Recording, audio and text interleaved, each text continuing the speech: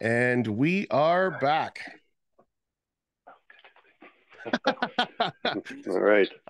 So that first half an hour flew by pretty quick. We didn't talk about the three-way at all. I can talk to people for 4 hours and not hit the topic that we're supposed to be talking about. So why don't we dive into that? Before we do, I'll say the site that I'm on now, I've had a box of these things at my house for a long time. When Brad did it, I would, he's one of my buddies. So I went out and got it right away. And I was cleaning my garage out actually after CSR and went, holy shit, I got a whole box of these things. So took them to site, Cool. started using them. It's my first impression of it, I thought that it was paper. And when you take it out of that package and look at it, it's not paper. It's a pretty serious three-way that you're looking at there. Like it's like no coat is kind of the Yeah. best way that I would describe it. Yeah, it took us about, well, we're still trying to make it even better. And I think you're talking Brad Hanna, right? Oh, of course, yeah.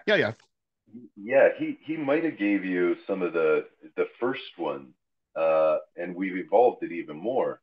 So, Okay. like you were saying, it took a long time to us to figure out the exact properties of this outer layer of paper and put perforations in it, these little slits, so Mm-hmm. it'll meld right into the paper tape in the angles.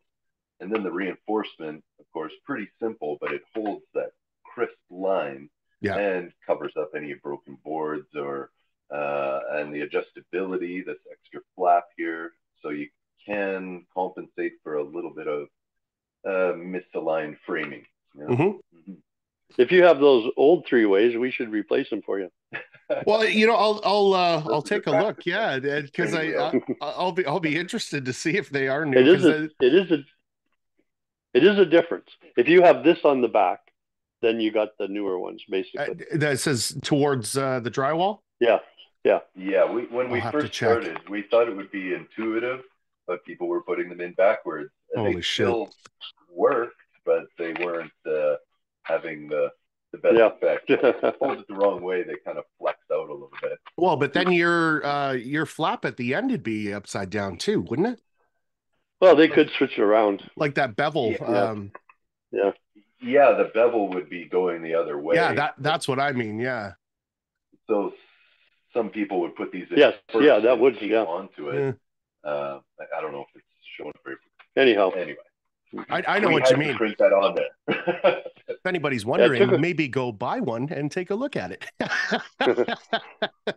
it did take it took some time to get the right kind of paper composition that doesn't wrinkle up or expand and all that Yep. stuff when it hits the water, right? That's what took time.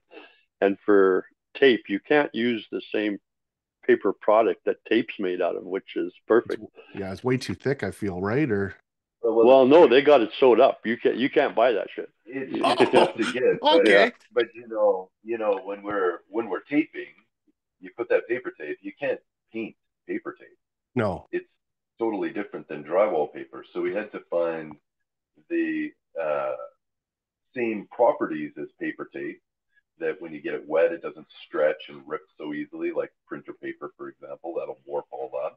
Right. So there's a lot of qualities that it had to have and still be paintable, like drywall paper is. So yeah, because you don't put any mud on the inside, so that paper has to be paintable as Right. it is, right? So yeah, it took a while to we had to create our own type of formula with another guy to someone who knows about that to get the right kind of paper formula, it's a which took time. It, custom paper. Yeah, it, you can't just buy any of this anywhere or anything. yeah. It's very apparent when you open it up and start playing with it that there was some time put into that.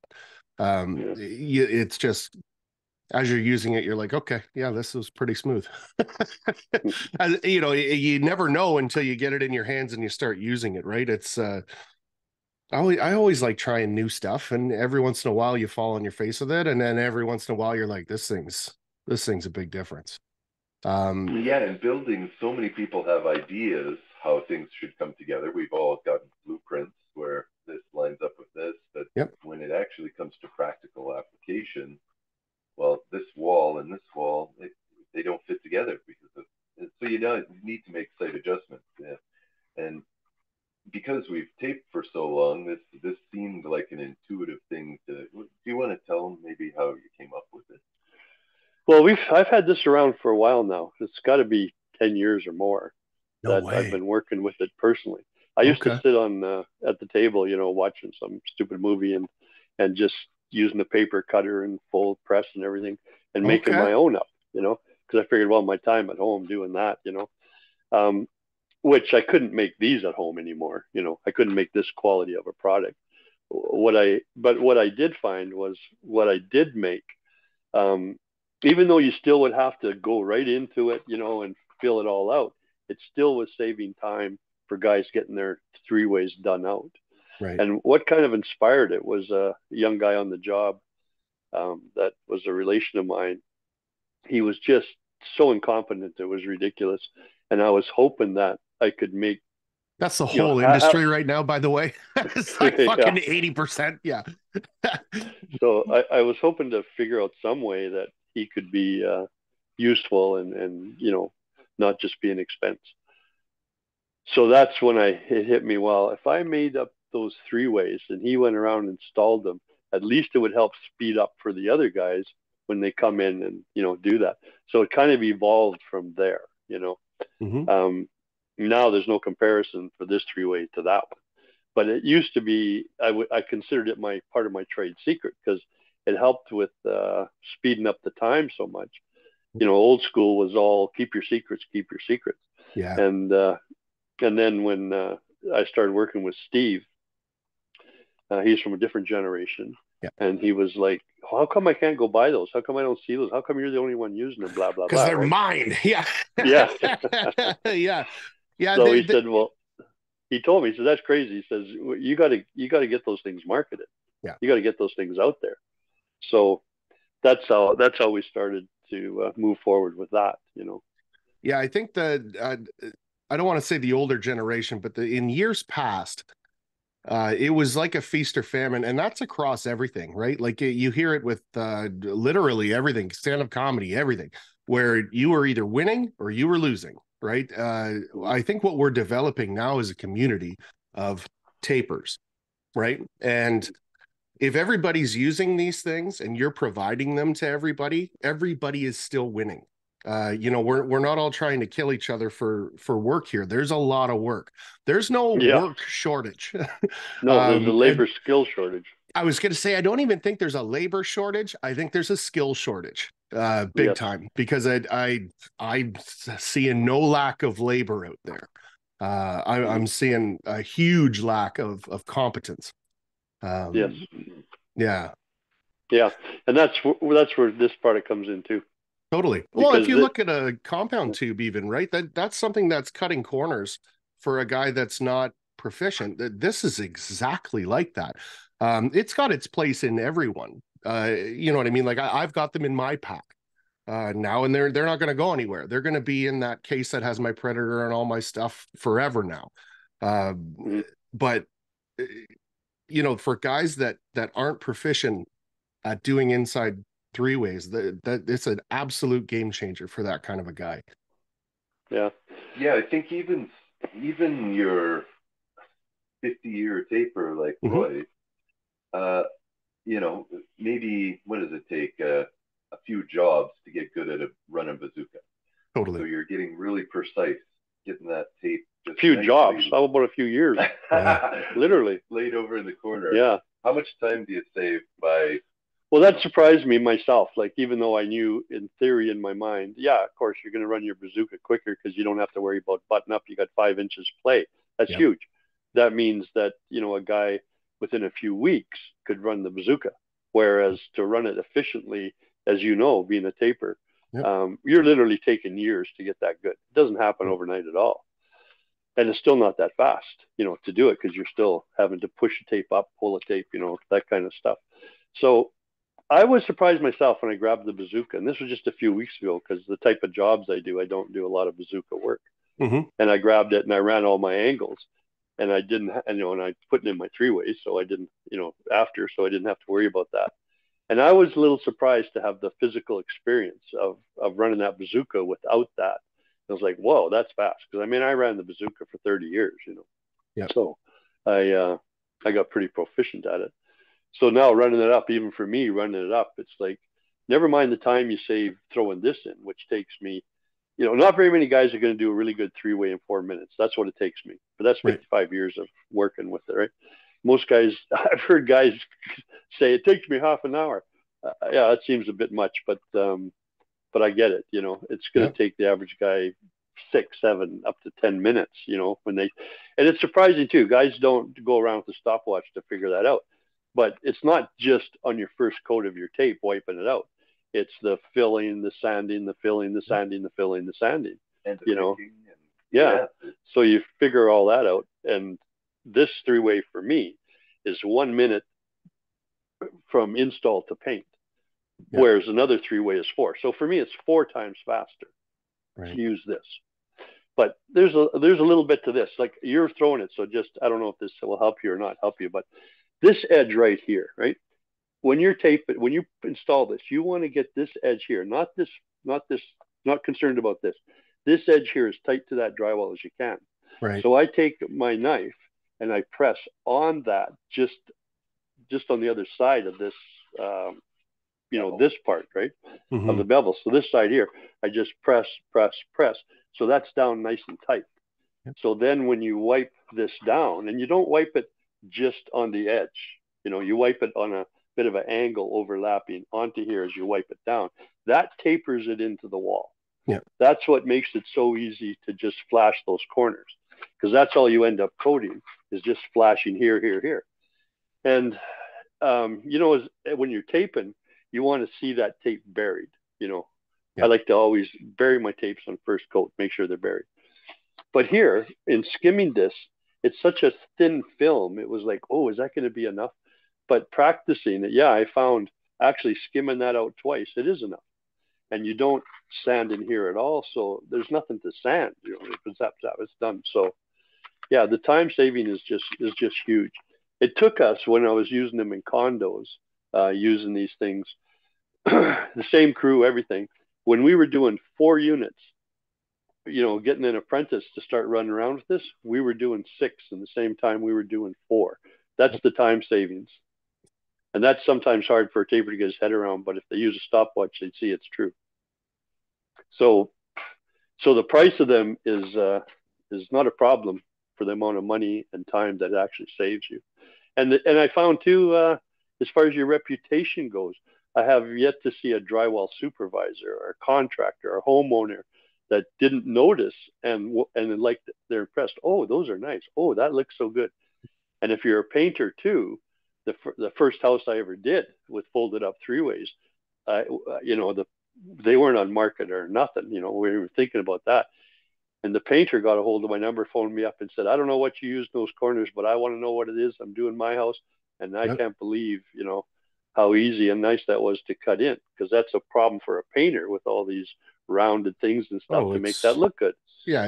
So he was, the painter was so impressed. He wanted them. So as a taper or a finisher, you're then finishing someone's drywall work. So somebody's got shitty drywall work, you can still make it happen. It just takes a little bit more time. But as a painter, if you've got a shitty corner, good luck. Yeah. You can't fix that.